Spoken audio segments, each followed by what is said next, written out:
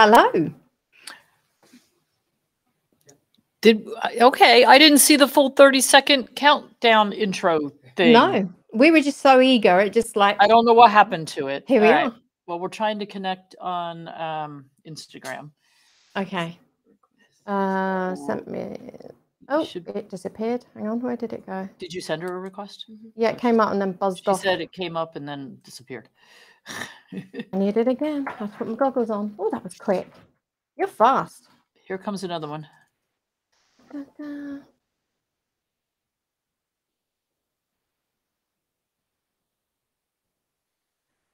Hello, everyone. Hello. Hello, Facebook and YouTube people. We're trying to get Instagram connected. It won't be a minute. Good morning.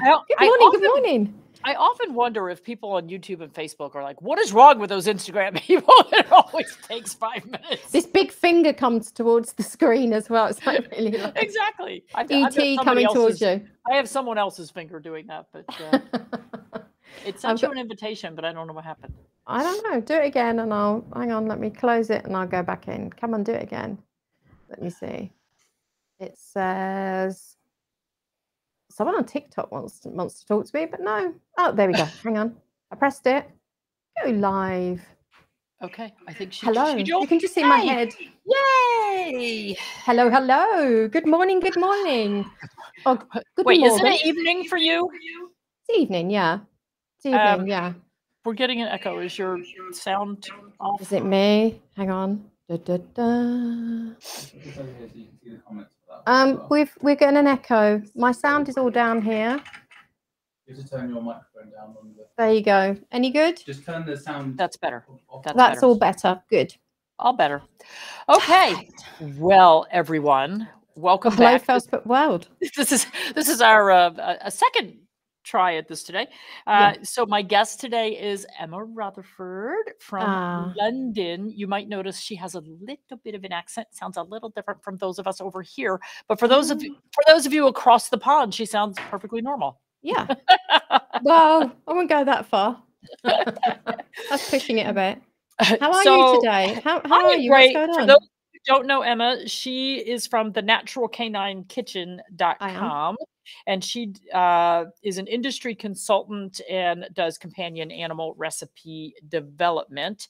And I don't know, a couple of weeks ago, she sent me a message and said, hey, would you do a live with me? And I said, sure, Emma, I would do a live with you anytime. So this is really her thing. It's coming off of my platform, but it's really her thing. And so we're going to talk about whatever she wants to talk about. So you're just going to sit back and put your feet up and just listen? Sure. Is that what you fancy doing today? You could make it that easy. That'd be awesome. I just wanted to ask, firstly, before we get really, really started, how is everyone? How is Hugh? How is Nanny? How are the kids? How are the animals? What's happening? Oh, what is happening? Well, we've had a little bit of fun lately because our water started tasting funny to me, and I have these weird taste buds. Like if something is off, I'm totally all over it. You got it. Yeah. And so I said, you know what? I'm going to get this. I kept thinking that my water cup that I drink from at night was moldy. So I ran it through the dishwasher and it still tasted funny. Hey. And so I said, you know what? I'm going to get our water tested. And it came back that our well had coliforms in it. So yeah, not E. coli, but coliforms. So from storms? From having storms? Yeah. Well, we have had a lot, but Gwen lives next door, so I had her well tested too because I thought, well, you know, they're pretty close together. And hers came back fine, and ours came back contaminated. So for the past 24 hours, we've had Clorox sitting in our bleach sitting in our well, and no water. So it's been really fun. But by tonight, we'll have water back, and it'll be clean water. Have you got ill from it? Or do you think you've got rough from it? Or are you okay? I think so. And it's been tasting off to me since before we went to Europe. So okay. But yeah, I mean, I don't think so, but it just kind of skeeves you out when you're like, ooh. Yeah. Absolutely. So that's been what Hugh has been up to for the past few days, running around trying to figure out how to treat the well. Yeah. Wow. We learn new things. You're a family with 2 wells? Hmm? You're a family with 2 wells? Well, Gwen lives next to. We're basically our Cool. properties can join, but so Right. yeah, I could have run down to her house to get water, but we just bought a bunch of bottled water, filled Yeah. all the water troughs. Yeah. No, good. So what I wanted to talk about is, and something that I don't often see you talk about, and that's why I wanted to talk to you about it on here, is the fact that you do develop recipes commercially as well. And obviously, you're a vet. You are on the very, very niche, I would say natural tip. I mean, you know, that's understood. But you do develop recipes, and I wanted to ask you about your process. And this is the bit you got talking, then I'll do the rest if you want. But this is just, you know, what's your process? Where do you go? You know, where in your head do you go when somebody comes to you and says, "Can you create a recipe for my brand?" Where do you go with it? Do you go off into ethereal land and go, "I'm going to put this in it and this in it and this in it," or do you? I mean, I'm a bit more like, "What's your budget? Who are So we selling to? What are we doing?" You know. I actually have been asked by many companies to formulate, Yeah. and most of them, unfortunately, want to make a dry kibble, and I know how to formulate that. I'm not going to formulate that. Yeah. And I, up until I wanted to get my own stuff out there, I did not formulate for any companies at all. So every time I was asked, I was like, nope, that's not my thing. I don't like, I'll do personal recipes for people. Yeah. So I do that a lot. Yeah. You know, and the recipes that we put on our website and in my books and that sort of thing. But pup loaf, which was my original recipe that I made, that, you know, is now I see pictures of pup loaf being made all over the world. So it's you are queen of the pup loaf. Now, queen of the pup loaf. Can I just can we just address this, that you are queen of the pup loaf? Now, I made a pup loaf. Of course, I made a pup loaf.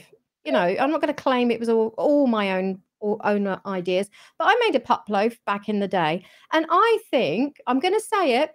I think that maybe you and I, at points, weren't always, you know, the most popular kids in the playground, because we didn't mind if you wanted to cook.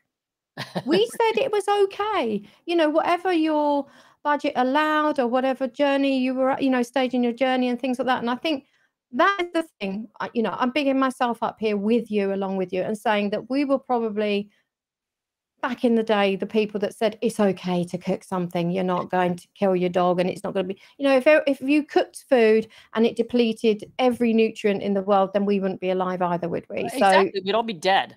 Crazy. And I absolutely have 100% respect for you for bringing out the books, keep going on it, and standing your ground. And now it's being made by, is it All Provide? Yeah.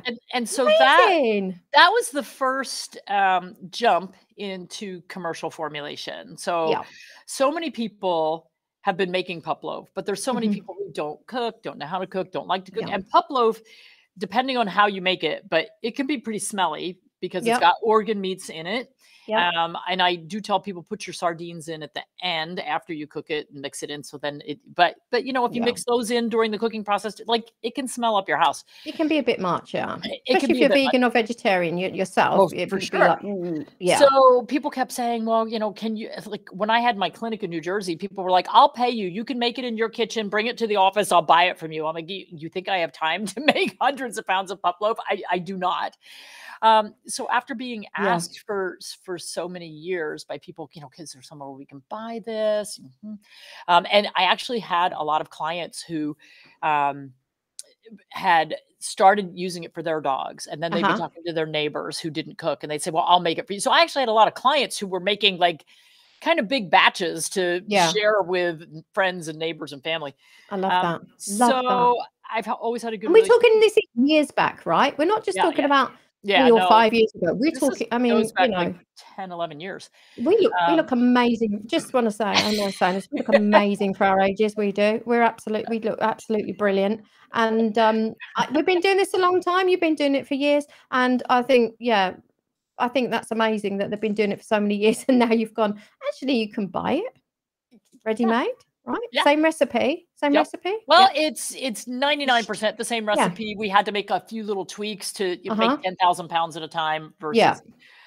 So sometimes there are ingredients, and it was really interesting. I had this conversation with them yesterday. Like, I wanted to come out with my Constitutions line, Yeah. which is based on traditional Chinese veterinary medicine. And And so this I is had, a first. This is a first. yeah, so I had This is a first, parsley yeah. in one of the recipes. And so Dennis, the owner of All Provide, said, well, I can't do parsley because when we buy it, it comes in little bunches with those little metal twist ties holding the bunches together. That would be too labor intensive to take the little Yeah. twist ties off. And Yeah. God forbid a twist tie would fall, get mixed in the food. Then we'd, be on social media with people saying, oh my gosh, look what we found in our pup loaf. Yeah. So we had to find workarounds for some things. So Yeah. sometimes when you're doing things on a very large scale, you have to make changes. But what I have found in formulating, whether I'm formulating for one person or formulating in large batches, is that for commercial production, we have to conform to AFCO or FEDIAF guidelines. I like FEDIAF better than AFCO. Thank you. Yes. Well, I like my tagline is FEDIAF and beyond. Yes, because like Buzz Lightyear, because we're going because let's face it, we're going beyond. We are sticking in those give you the rules. Minimum. Yeah. And I'm like, I'm not formulating something with 18% protein. That's no. Like, I mean, we're saying what box, not think outside the box. We're just saying what box. Yeah, there is no box. We have to be able to be true to who we are, but also in a commercial sense, you have to be sensible and you have to stay within budget restrictions and those boundaries that are set to say yes, it's balanced and complete. Yeah. It's tough. Yeah, there were a few things that I originally put in the Constitutions, and then Dennis went and looked up pricing on some of those things, and he said, "Is there something else we could use instead?" I was like, let me go back and rework that. Yeah, oysters and sun-dried tomatoes I usually get. You really put them in there, do you? I don't know. Can we put supplement ingredients?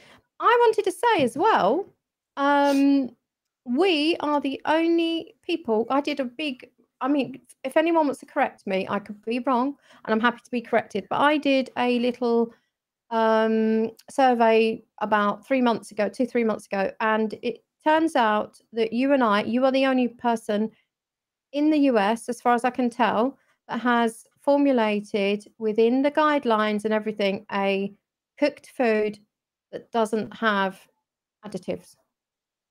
Did you know that? I did not know that. And yeah, so and why though, Judy? Why? I mean, I've done it in Thailand, I've done one in Germany, and I've done one for a company in Canada. Nothing in America yet, but for a cooked food.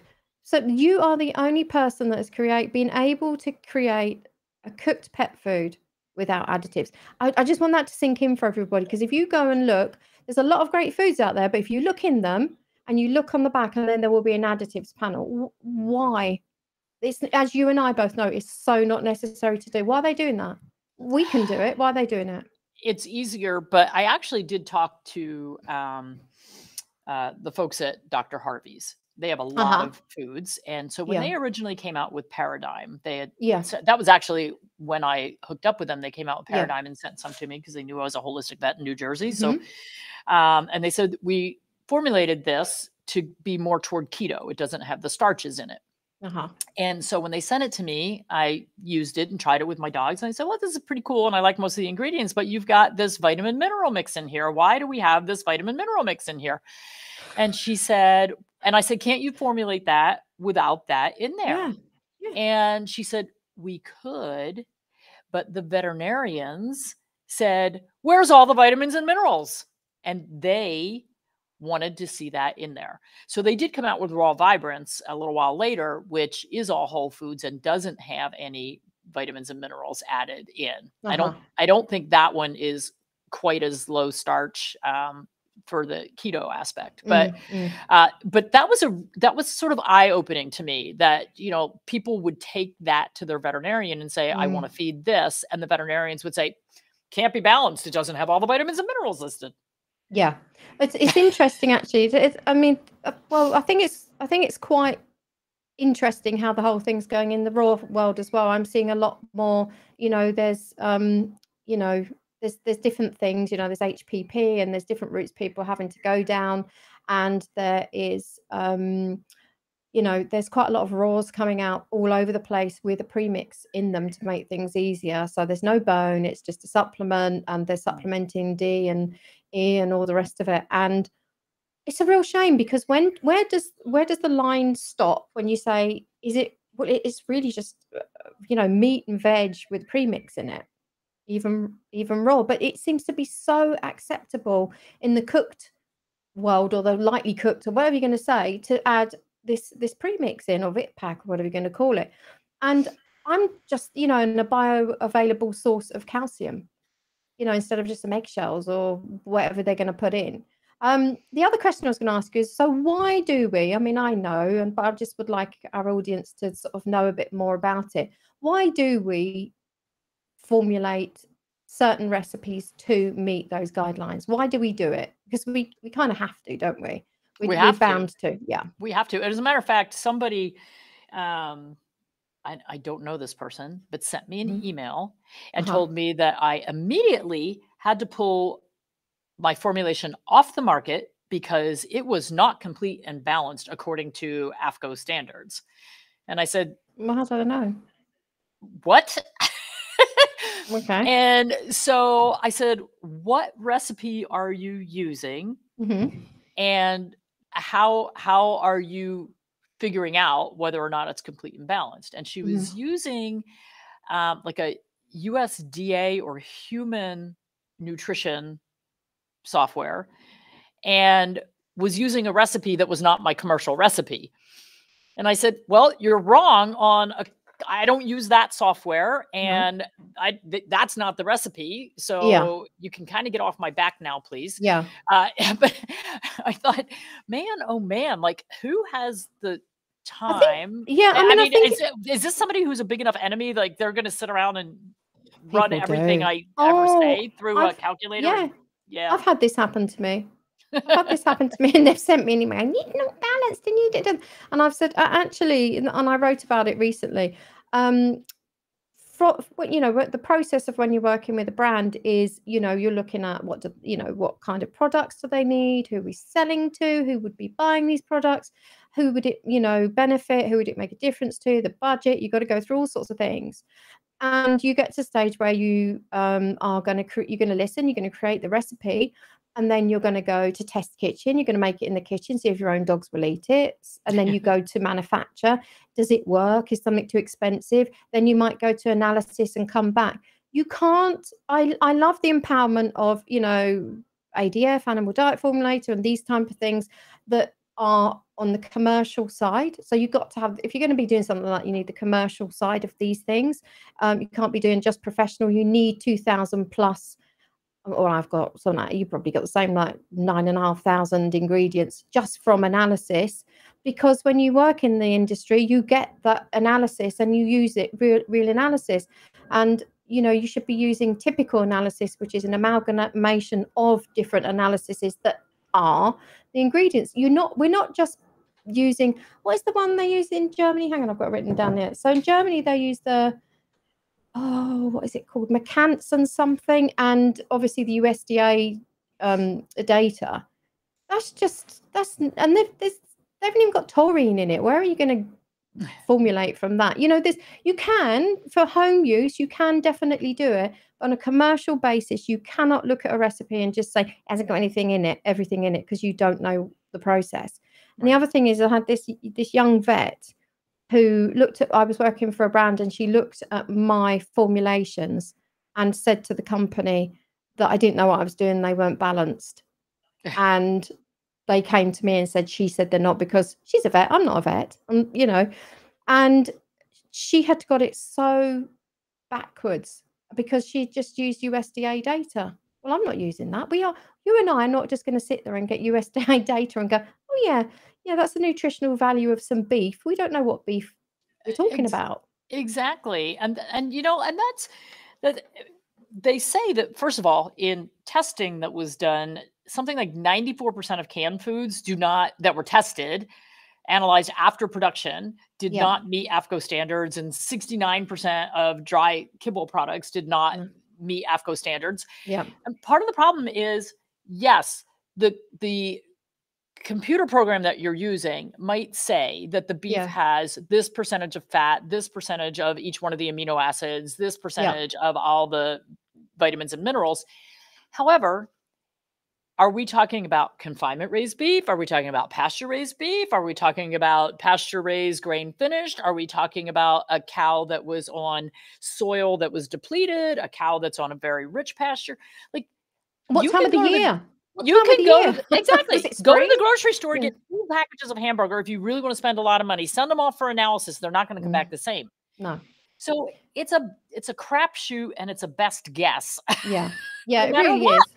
Yeah. So analysis, I would say, like your MOPFA, so your an analytical constituents, which aren't really a lot. What are they? Protein, fat, and a ash, or some bits and pieces. They're like 12 to 1,500 quid here. So same sort of price in dollars. It's not that much different, and it costs about another 130. It depends where you go, what lab. 130, 150 pounds. Quid is a pound, if anyone doesn't know what I'm saying. So 150 quid, pound, to add taurine or the calcium phosphorus. They don't. We're just seeing very small, snapshots really of what's in them. So we don't really know what's happening. So I do really urge you, if you're going to buy something that is commercially made, to have a really trustworthy source of, knowing what the ingredients are. If you don't know about it,